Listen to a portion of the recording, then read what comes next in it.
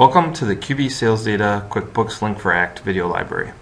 This video will cover how to set up our nightly transaction sync program called QBTransactionSync on Windows 7 and Windows 2008 servers.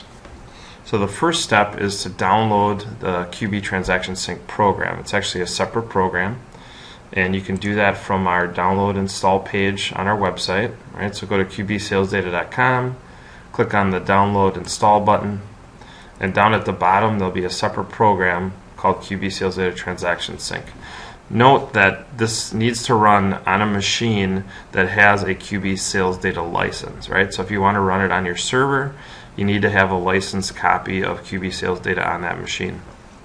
Once you download it and install it, you'll get a couple of icons on your desktop.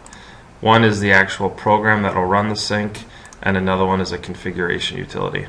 So first you're going to go into configuration utility. So we can double click on that, and we want to add, click on the add button to add an ACT database and a QuickBooks file. Right? So we can go out and browse for our ACT database that we want to incorporate into the nightly sync, and I'll go do that. Okay, and then I'll have my username and password for ACT. Should be an admin user. And secondly, I'll browse for my company file. Now in QuickBooks, you may not know where your company file is. You can actually pull up QuickBooks and go to File, Open Previous Company, and you need to use the same path that you use in QuickBooks, right? So if it's on the S drive or the T drive, you need to use that same path in our program. Okay, so in our case it's cusers.documents. So I'll go back to my config program, and I'll browse out to the C drive and go to users, documents, and I believe it's QBSalesData demo files, and there's my QuickBooks file.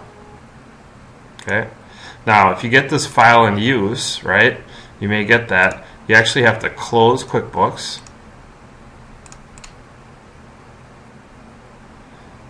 select the file again, and now open QuickBooks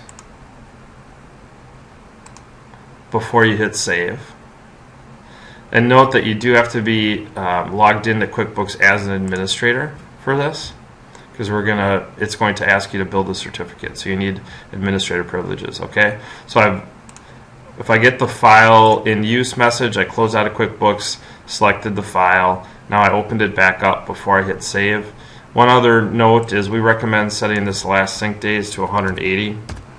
That gets tied back to payments that get applied to invoices. So 180 days is normally a good spread, so you can cover payments that may be 6 months old.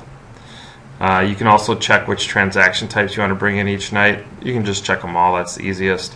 When I hit save, it should actually prompt me for a certificate in QuickBooks. And there we have that behind the scenes here. So the first time that the program talks to QuickBooks, it wants to create a certificate. After you build the certificate, you'll never have to do this again, right? So that's why we need to be logged in as an admin user. Click on yes, select the admin user here, hit continue, say yes to this screen, and then you're done. Okay?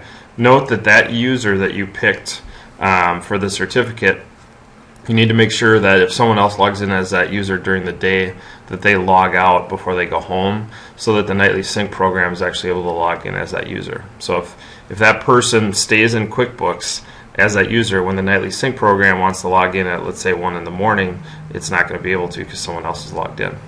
Okay, so when I hit save here, it'll save it, configuration saved. I can hit exit, and now my transaction sync is set to go. Right, so if I double clicked on this program right now, it would actually run my transaction sync. But I don't want to have to manually click on it. I want to have it automatically run at, let's say, 1 in the morning. So to do that, I have to Windows 2008 and Windows 7 and Windows Vista have a new task scheduler program. So if I click on my start button and I go to all programs, then I go to accessories, system tools, and then Task Scheduler. Okay, that'll bring up that Task Scheduler. When it comes up, it may be on this screen. Click on the Task Scheduler library right here. And then over in the right, you want to create a basic task. Create a basic task. It should prompt you with a wizard. Okay, there we go. And I'm going to say QBSalesData Nightly Sync. And I can hit next. And I want this to run daily. And let's have it run at 1 in the morning every day. Hit next. It's going to start a program. Hit next. And now we browse out. I'll click browse. And under the C drive and program files, if you're on a 64-bit machine, it'll be under program files X386. I'll go to program files, and they will be in EFF Solutions QBTransactionSync. Double click on that, and then you want this QBTransactionSync.exe. That's what you want to run every night. Selected that, I hit next, and now I can hit finish. And that is set. Note that there's kind of some flakiness to this task scheduler in Windows 7 and Windows 2008 Server. You do not want to set it to run when you're not logged in. This option here, run only when user is logged in, is the one that will get it to work. So the key here is you need to do a basic task and set run only when the user is logged in. Then if you want to test it, let's say it's going to happen at 1 in the morning, but let's go ahead and run it now. I can right click on it and run, and it actually will kick off that nightly sync program.